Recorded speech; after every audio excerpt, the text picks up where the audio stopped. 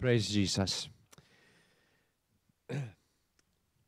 It's a wonderful blessing to study this wonderful book. We're in our 9th chapter, and as you know, we realize that it's very difficult to speak about the different kind of gems that this book has for us in a few minutes. I thank God that during our Bible studies we can expand more on these verses, so we'll have more time to do that. However, as we are going through the chapters, we are realizing now that chapter 9 has a great significance for us today. We have seen that it seems at first glance that chapter 9, 10, 11 stand alone in the book of Romans. However, it is not so, because the thought, the idea of the righteous will live by faith, and the just lives by his faithfulness, and runs through the whole book. Last week we discussed how Paul felt when he looked around him and saw his own people lost, and how he wished himself to be lost himself for the sake of winning the others, his brethren, the Jewish people. And this morning we're going to discuss a little bit about something which is a major subject of the book, specifically in chapter 9, and this is the sovereignty of God. We know, even by our own experience, when we discuss the subject in Bible study, how one can approach the sovereignty of God in so many different ways, basically in two major doctrines. And on one hand, there would be people saying that God is so sovereign that whatever he decides will happen, and he actually have decided before the creation of the world who is going to be born and go to heaven, and those who are going to be born and go to hell. And that would be his own choice. And the other side is that, no, we have a choice. We have been given the we've been given the right to choose, and so one can be saved whatever, as long as he believes in Jesus. And both extremes are wrong. There are two propositions in this chapter, and we need to see them this way, because in the Bible, a principle is a doctrine. It can never be taken to an extreme. It has to be seen in the context, its immediate context, and also in the whole Bible. But for sure, and no one will challenge this, that God is absolutely sovereign. There's no doubt that God is God. He can decide and things happen. He doesn't depend on molecules or on atoms. He says, I want to create a universe, and he creates it. And that's God. However, his sovereignty never functions in Scripture to reduce human responsibility. And that's where disagreement starts. There are some people that say we are not responsible because God decided beforehand how we are going to act as we act. And this is a problem. It is a problem because when God created us, He created us in His own image, in His own likeness. And therefore, we are persons. And because we are persons, we are responsible, because God is responsible. And that is why in His sovereignty, God gave us, His creation, the ability to choose, for example, to believe, to respond, and to make moral or immoral choices. These thoughts we find in this chapter are very important because we cannot in any way challenge God and say, God, you created me a sinner, so if I sin, it's not my problem. You created me that way. And on the other hand, we can say, now, how on earth do I know if I'm saved or I'm not saved? Yet, because the Bible says several times, and we'll see this now in the next chapter, whosoever believes shall be saved. And the tenses in the Greek are very important because when we read, for example, certain verbs, we need to see them in their actual verb tense in the Greek. And when we are destined for wrath, we should read it, for example, because it is in the middle voice, we destined ourselves for destruction. And we destine ourselves for destruction is in the middle voice, not in the aorist tense, which then it will say, I have been made to lose my soul. But that's not the case. God gave us the will to make a decision and make a decision to believe that Jesus Christ is our Lord and our Savior. God gave us the ability to decide whether or not we want to follow Him and follow in His footsteps. This chapter is challenging in several ways, and it is difficult to express all the importance points of it in our short time. However, we immediately notice as we read this passage, as this chapter, that there are several Old Testament quotations. I've told you some time ago that there are approximately 70 quotes in Romans from the Old Testament. I say approximately because some are direct quotes, some are references, and there are, couple that are not sure. So I say approximately.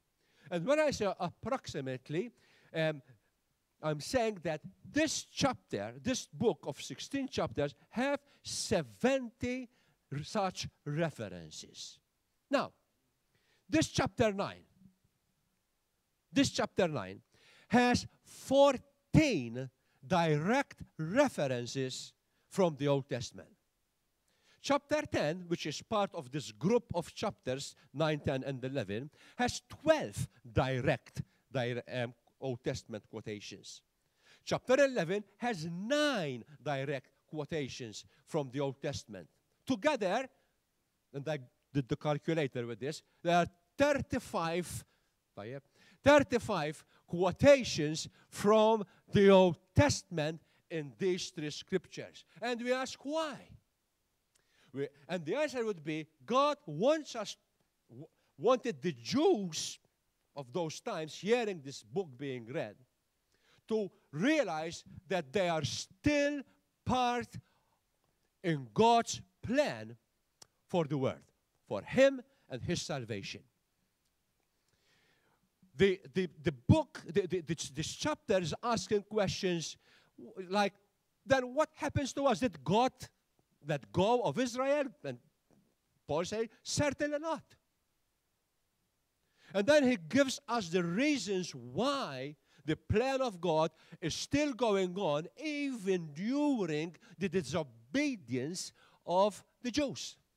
Yet his promise to Abraham, his promise to Isaac, his promise to Jacob will remain forever. Whatever happens with our decisions, it's not going to change God's plans. The reason is that even the wicked is created so that God's plans will go on.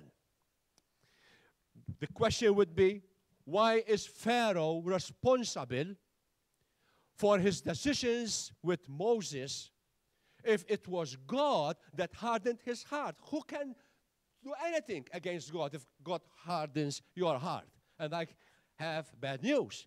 If God hardens your heart, you can do nothing about it. But we cannot start from the tail. We need to look at the head. And if we go into the book of Exodus, where we find this story, we will find that Pharaoh hardened his heart. And we find this several times. Pharaoh hardened his heart. But then we'll find God hardened his heart. And this helps us to realize, hey, I can know God's word. I can hear God's preaching. I can see God's signs. And although I see all these things, I still want to live my life as I want to live it. And that's where we need to be very careful. We need to be very careful, even as the church, because although we have the Word of God, we hear it being preached, we read it if we read the Bible, and yet we still can say, I want to have my own Christianity. I don't agree with this, but I agree with the other. And this cannot happen. In God's point of view, this is a direct violation to His holiness, to His righteousness. God wants us to be obedient in every way, especially after we realize the love of God. We realize that God has a plan for us. As we have seen before during this book and other references that we had, God loved us so much that He gave His only begotten Son so that whosoever believes in Him will have eternal life and will not come into condemnation. Praise God. But there is an action from our side, and this is believing in who God is. God is God. God is sovereign, and God made His plans, and God will not change His plans because we do not agree with Him. One other reason that we need to see here is that when we see God's power, when we see God's love, when we see God moving in our midst, we must not forget our experience with God. We have it written, and God's word is alive. It affects our life.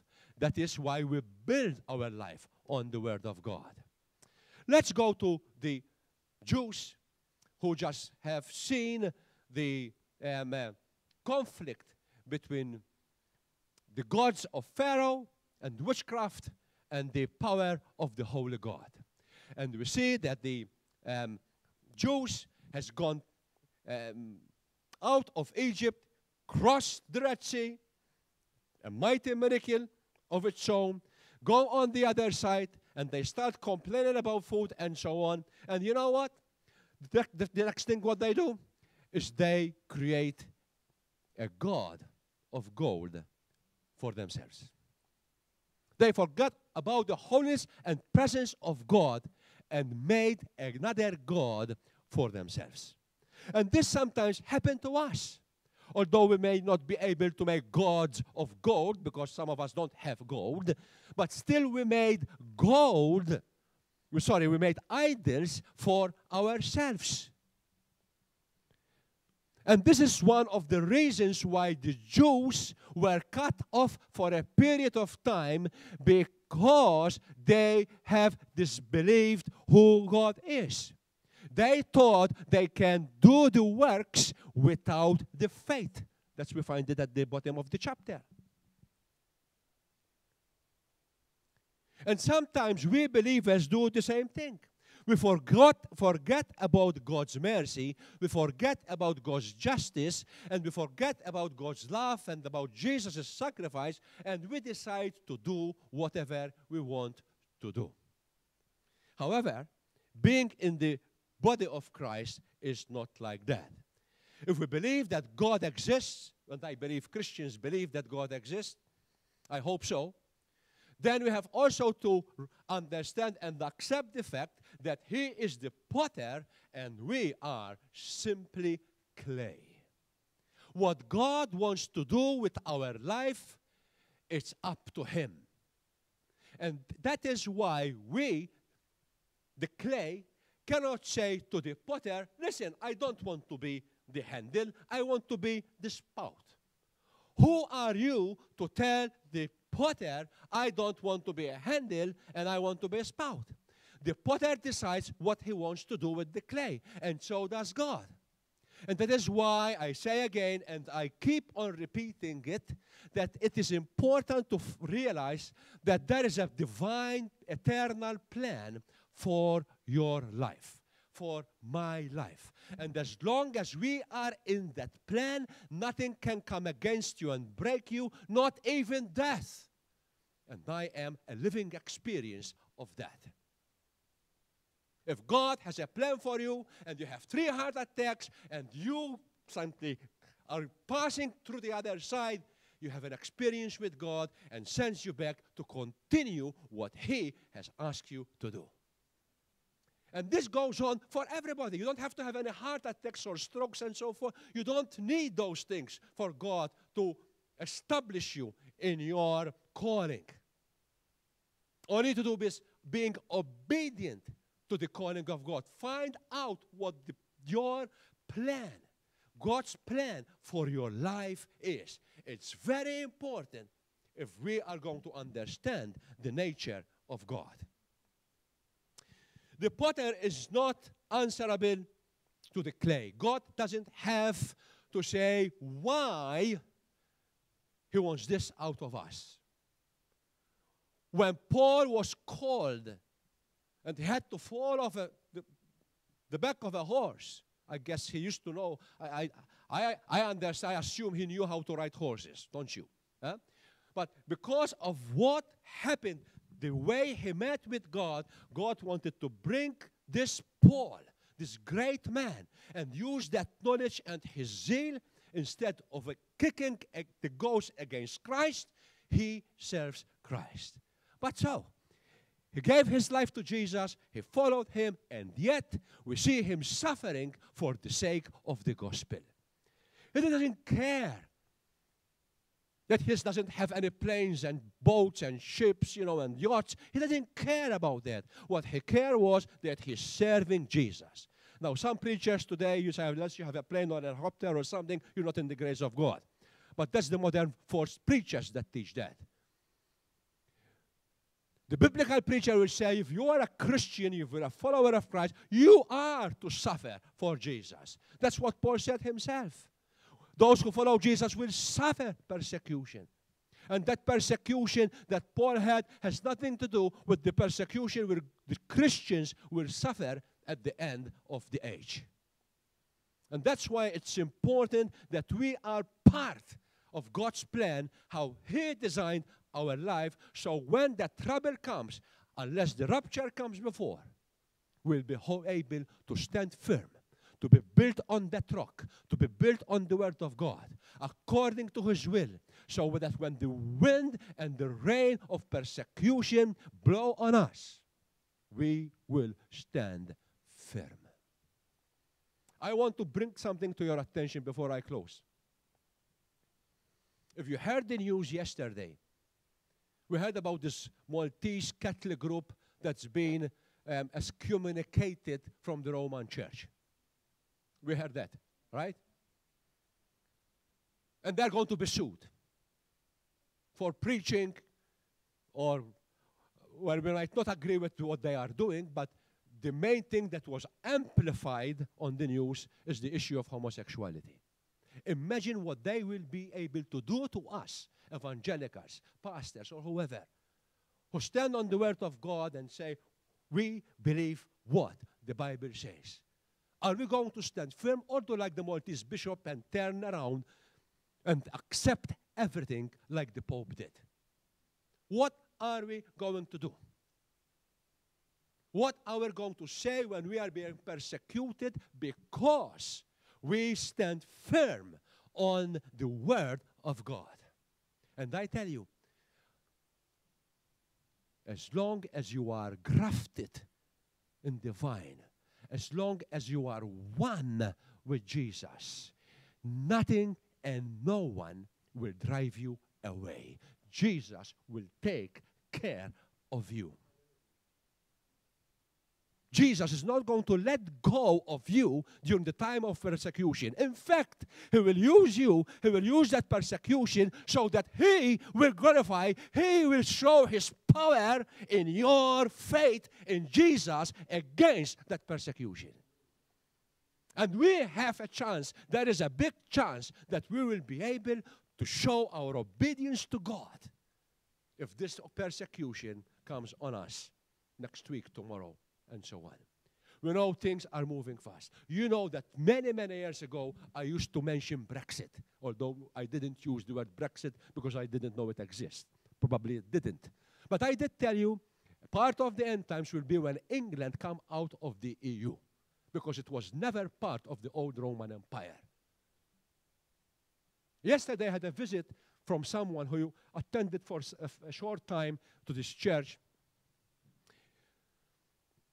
And he said, I came here because I wanted to tell you, he came to my home, that what you've been saying to us years ago, I've seen it happening now. And I said, thank you, Jesus. So I hope the people from the church that come Sunday after Sunday realize what I'm talking about. Because you heard that years ago and you still remember it. And that is a sign of the end times. I've told you a few weeks ago, nobody says that Israel is negotiating a peace treaty with Sudan. Of all places, Sudan. The peace treaty took place. The understanding of a peace treaty took place. Did you hear that on the news? Did you hear that on the news? You won't hear those things on the news. It's part of what God is doing. And you don't hear this on the news because the news is working. The news outlets are working for the spirit of the Antichrist. And that spirit's been here and it's working stronger and stronger now. So, brothers and sisters, to close this, God showed His power in different situations, like in the situation of Moses, in the situation of Pharaoh. Paul made it very clear from the very first verse of this chapter that he is called, and I told you that the verb there means he is called out for a mission.